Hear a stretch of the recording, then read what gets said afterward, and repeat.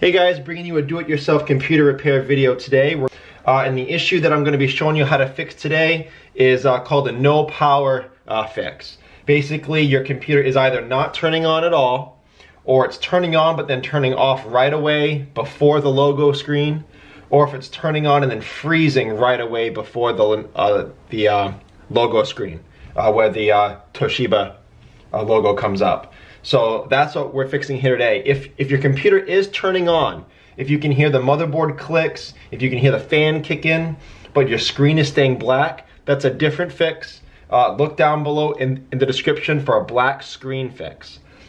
Also, if your computer turns on, gets to the Toshiba logo, continues on, and then starts restarting itself in sort of a boot loop, that's another link in the description. That's a boot loop fix. So this video is specifically for when your computer doesn't turn on at all, or turns off before the logo screen, or freezes before the logo screen.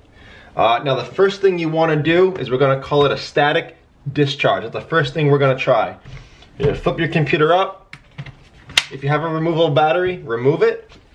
If you don't have a removable battery, then you got to go inside and you got to unplug your battery, or you got to take it out. If you want an example of that to show you how to get in there, there'll be a video link in the description as well on how to access an internal battery in a computer. So remove your battery, unplug your charger, which is already unplugged, right here. There we go. Yeah, so keep your charger unplugged and then hold your power button down for 60 seconds.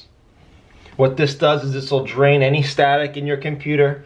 Oftentimes, if you've called into a warranty repair line, this is the first step that they have you try to see if this step will help fix your computer. After you've held that on for a minute, plug in your adapter, put your battery back in,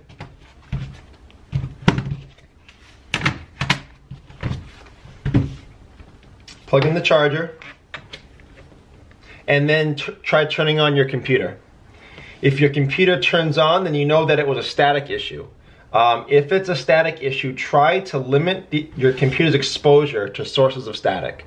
Try not to let your pet sleep on it. Don't use it around pillows or blankets. And most importantly, make sure that your computer isn't plugged into your outlet. Make sure that it's plugged into a surge protector that's healthy, that's working, and that'll be the biggest help for this. If you have to complete that step every time you turn on your computer, most likely you need to swap out your surge protector. But if your surge protector is healthy or new, then it's most likely your battery or your charger. Start swapping those out, because one of them may be dying and it may be bleeding into your computer. So if it doesn't work at this point, then repeat the process. Unplug your adapter, take your battery out again,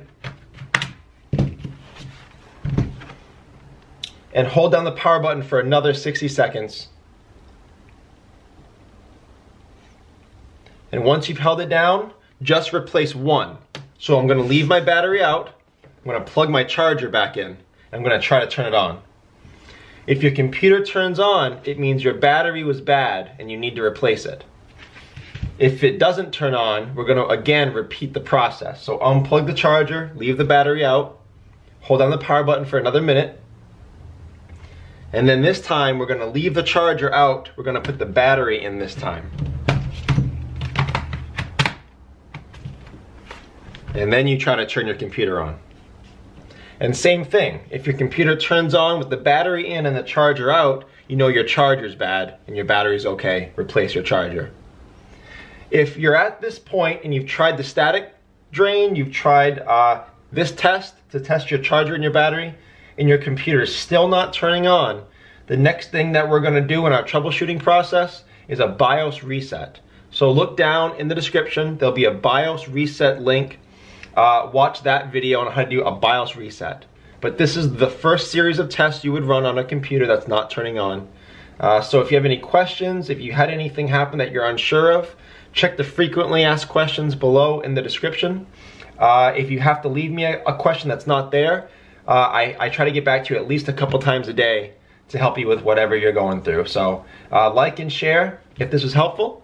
And if you enjoy do-it-yourself computer repair, please subscribe. Thanks for watching, guys.